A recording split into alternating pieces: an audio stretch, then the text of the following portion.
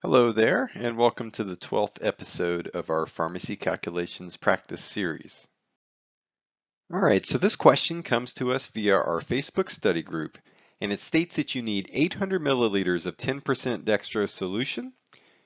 You have 50% and 5% dextrose solutions on hand. So how much of each of those solutions will you need to mix to come up with 800 milliliters of 10%?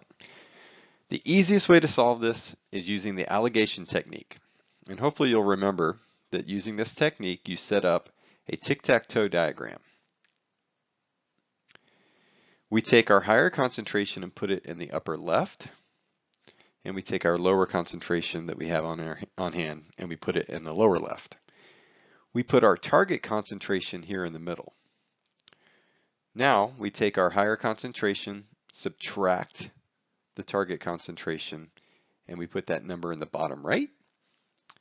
And then we take the desired concentration, we subtract the lower concentration, and we put that number up here in the upper right.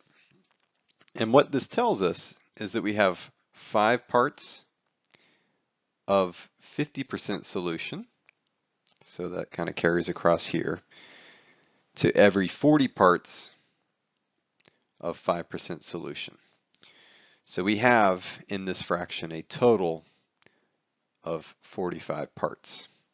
So to kind of summarize that, 5 out of those 45 parts equals 50%, and then 40 out of those 45 parts is going to be your 5% solution. So now, to figure out how much of each we're going to need for 800 milliliters of our target 10% solution, we can take that total volume, and to figure out the 50% component, we multiply it by the fraction for that 50%, which is going to be 5 over 45. And the order of operation for this equation simply is 800 times 5 divided by 45. And that's going to be 88.888, etc. We'll just round that up to 88.9, or we could round that up to 89. And then to figure out the 5% component, we can do the same thing.